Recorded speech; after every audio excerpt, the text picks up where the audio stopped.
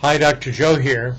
Just at the end of the day, flipping through my PC, looking at what's new, and just happened to see a bunch of things that I thought you all would be interested in. There are 13 papers. They're all in a row in PubMed, and they were very interesting. What were they about, for heaven's sakes? Well, they were how to prevent certain cancers, like number 1, prevent colorectal cancer. Colorectal cancer, the cancer of the colon that nobody ever wants to get. And then there are head and neck cancers as well. Important not to get either. How about the kinds of things where there's usually unknown things in certain types of MS assays? That's very interesting. Prognostic effects of having good levels of vitamin D for colon and gastric cancer. Woo, we're getting a lot of them in here.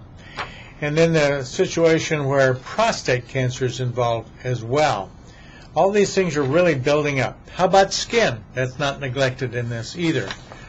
And how about a little more of these here? We have now mesotheliomas, rare, but rare means if you had a little more vitamin D, you probably would be very well. That's a mesothelioma. It's a cancer in the inside of your abdomen.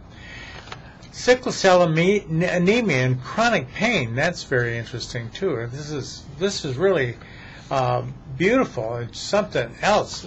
And you know what else? They found if you didn't have enough vitamin D, it didn't recommend that you take any more in most dermatology papers. That means they don't care. As they were saying in the article, it says you got too much. This is not right. But lastly, there's one thing that I thought was really striking. It really caught my mind first of all. Rare gene links vitamin D and multiple sclerosis. This is a popular thing that's been done around here in a lot of ways, but this one was from McGill University, Ottawa. A lot of other Canadian universities contributed to this, and also there were people in England who did as well. So a lot of people all agree that if you can take a lot of vitamin D, you will not get MS, or at least enough information so there should be some real studies on this. So that's what we're going to do. Next few years, you'll see a lot about this.